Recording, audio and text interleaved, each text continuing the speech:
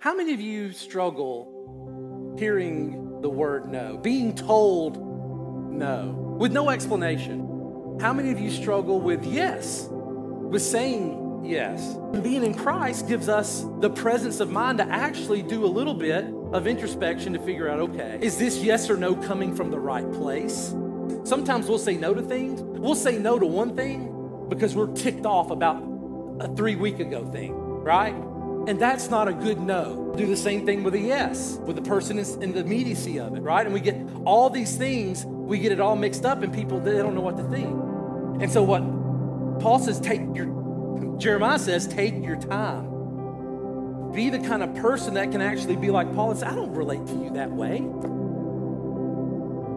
You have my yes, always. Oh, if I make a plan, you got my yes. And if you have my yes, then you have my no. That's the point.